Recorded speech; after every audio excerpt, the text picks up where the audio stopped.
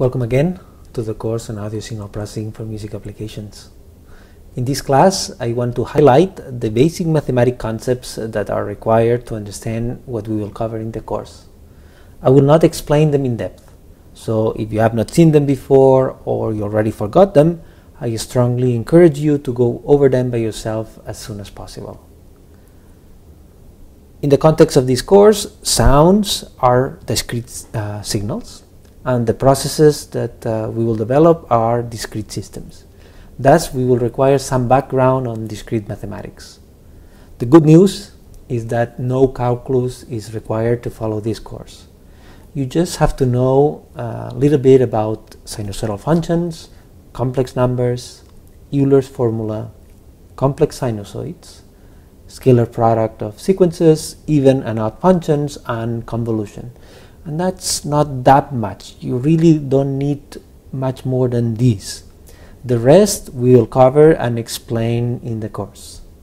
So let me now present these concepts so you can identify what you should review before really starting into our core topics. Our first basic concept is the sine wave. A sinusoidal function or sine wave is a mathematical curve that describes a smooth repetitive oscillation. It occurs often in physics, engineering, and many other fields. Here we see the equation of a sine wave. X of n, which is our function, is equal to capital A times the cosine of omega n capital T plus phi. So where A is the amplitude of the sine wave, omega is the angular frequency, so it's expressed in radians, and then nt is basically our time. N is our time index, and capital T is our sampling period. So when we multiply n by capital T, we obtain the t in seconds. And then the phi is the initial phase, also expressed in radians. And the frequency can be expressed also in hertz. So to convert the omega into hertz, we basically have to divide by 2 pi.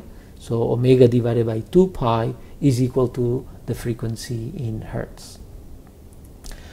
Okay, the most common visual representation of a sine wave is this one. So you see here a plot in which we see the time in the horizontal axis and the amplitude in the vertical axis. So we can play it. So this is the sound of this sinusoid, and in fact this is the code that generated this sine wave. All our examples and plots will be generated using Python, and all the assignments and exercises too. So this is a very simplified code for this sine wave, in which we see the amplitude, which was 0.8, the frequency, which is 1000 hertz. So the frequency we heard is 1000 hertz. Then there is an initial phi, which is the initial phase at time 0, which time 0 is right in the middle. And then in order to generate the function, we need to generate a time array, which is all the time that we will be displaying. So small t is an array that goes from minus 0.002 seconds to 0.002 seconds, but of course sampled at the sampling rate at fs. And this is the equation that we actually type into Python to generate the sine wave. Okay, so another needed basic concept is the one of complex numbers, which are numbers that are built of two parts. One part is what we call real part, and the other is the imaginary part. So A would be the real part, and B would be the imaginary part. In order to represent the imaginary part, we multiply by j, which is the imaginary unit, is the square root of -1. So jb composes the imaginary part. And then these numbers, these complex numbers, are normally represented in what we call the complex plane, shown here, in which the real part is the horizontal axis, so is plotted on the horizontal axis, and the imaginary part, the b value, is plotted in the vertical axis. And then we normally have this circle, which is magnitude 1. So this is what we call the unit circle. In here are all the complex numbers that have magnitude 1. A complex number can be expressed in two ways, in what we call rectangular form or in polar form. The rectangular form is the most direct form, in which we explicitly express the a value, the real part, and b, the imaginary value, and therefore the intersection of these two values in the complex plane with this cross is the actual complex number. In polar form, what we do is we consider this complex number, this cross, as the tip of a vector with origin at 0, 0.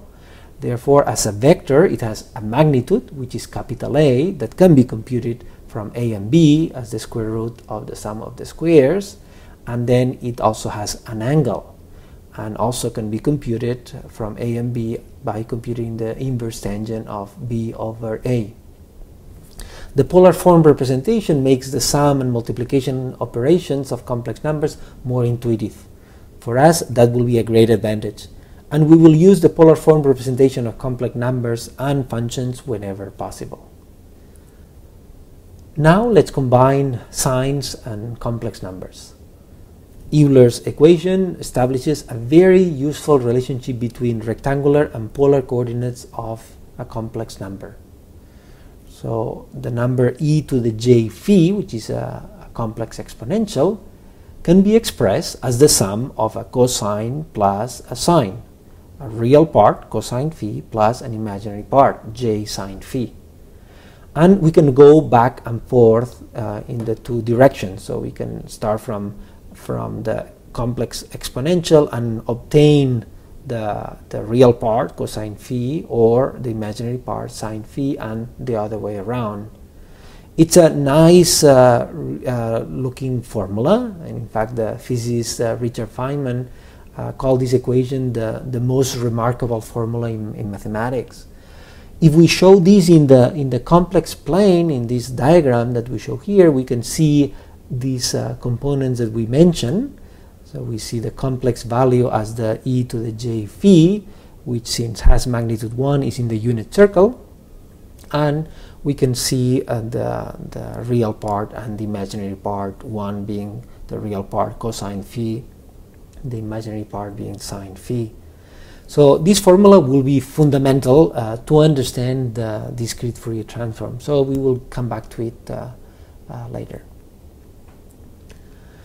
Now, by using sinusoids, complex numbers, and what we just have seen, the Euler's formula, we can introduce complex sinusoids. So in this case, the function x of n with a bar is a complex sinusoid. So it can be expressed with this complex exponential that we just introduced, and there are several ways to represent the same function and using this Euler's identity. So please go through this equation and make sure that you understand it. We will normally be working with real signals, thus real sinusoids, and we'll have to go from complex sinusoids, the ones that Fourier transform work with, to real sinusoids. So in here we see the equation of a real sinusoid that we saw before. So capital A amplitude times the cosine of omega mt plus phi, as can be expressed with the sum of complex sine waves.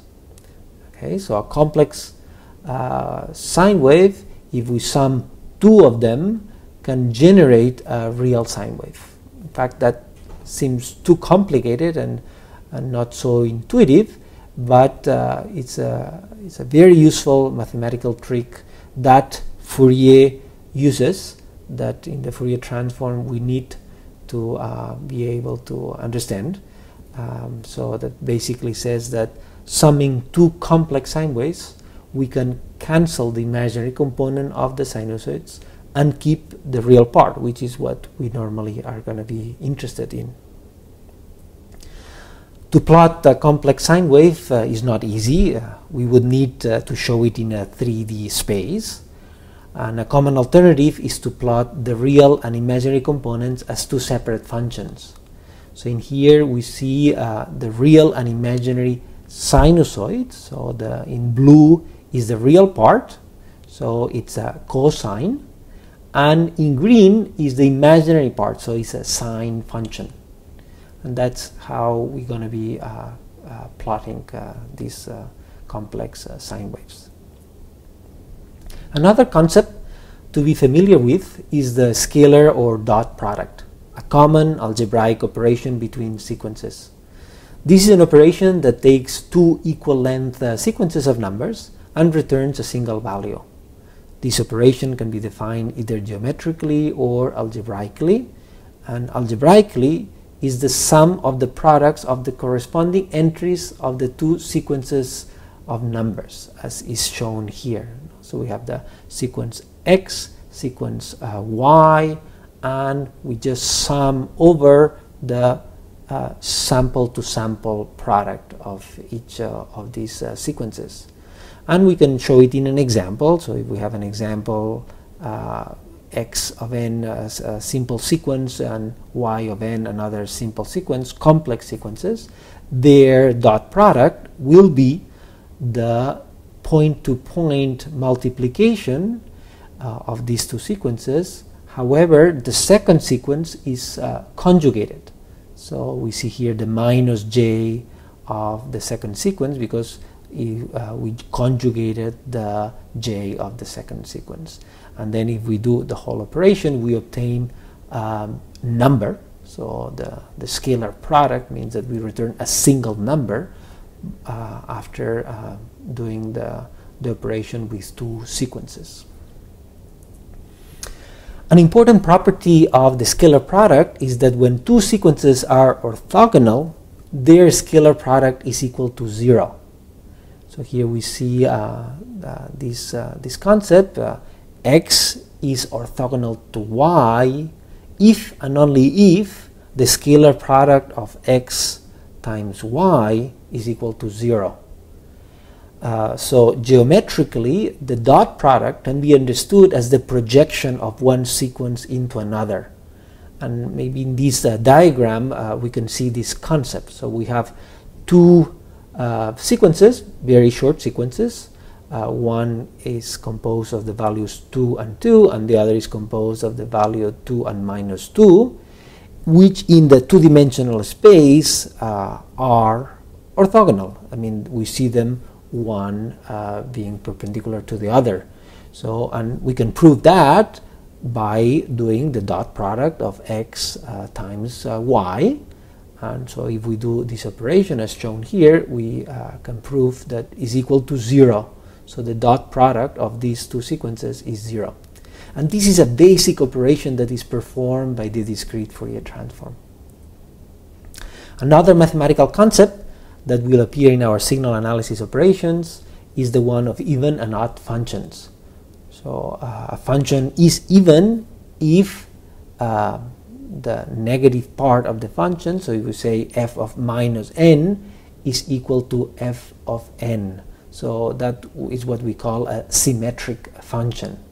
An odd function is when f of minus n is equal to the minus f of n. And this is what we call an anti-symmetric signal.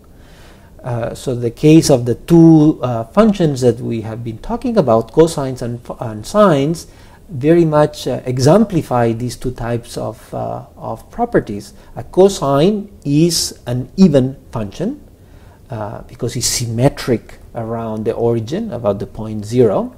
And the sine is an odd function because it's anti-symmetric. Around 0, we have this anti-symmetry. Okay? So this is going to be also relevant in some of the things we will be talking about. The last concept I want to mention is the one of convolution of sequences. This is a mathematical operation of two sequences, producing a third sequence that can be viewed as a modified version of one of the original sequences. Here we see the equation of convolution.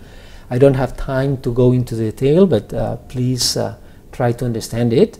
And also we can see it graphically. If we have these two sequences, x sub 1, x sub 2, that have different shapes, the resulting sequence, the convolve result, is a much smoother function, and it's a quite kind of a combination of these two sequences.